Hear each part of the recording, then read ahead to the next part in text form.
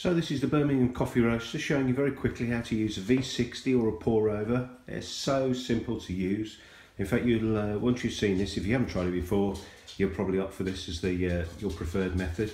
I've got a plastic V60 O2, which means a 2 cup, and those are available online for about £5. And inside, I've already pre-wet the paper. But some Hario filter papers. Again, on online you can pick up 100 for about £4. I've ground my coffee off. It's reasonably fine, and I'm going to pour. I know roughly what I like, so I'm going to pour it into the V60, and here we just level it out. Put a little hole in the centre there.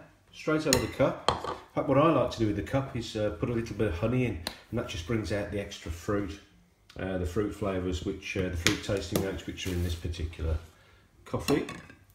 Straight over there. Kettle's been boiled and has sat still for about 90 seconds, and straight into the centre. Look at all that CO2 starting to come out now.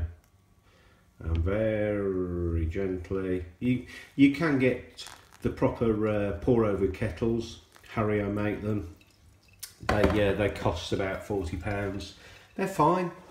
They make the job slightly easier, but is it worth £40? I don't know. That's up to you. I'm going to just put a little bit more over. Never pour the water on the sides, because it'll just flush down and it won't really be infusing with the coffee. You'll just be getting the hot water in your cup. And it's just starting to come through. You can also use a metal one, which is here. Metal ones cost a bit more, but what they do is let some of the oils through, which contain some of the the flavour, the tasting characteristics of the coffee as well, whereas the paper filters do tend to trap them. And that is as easy as that.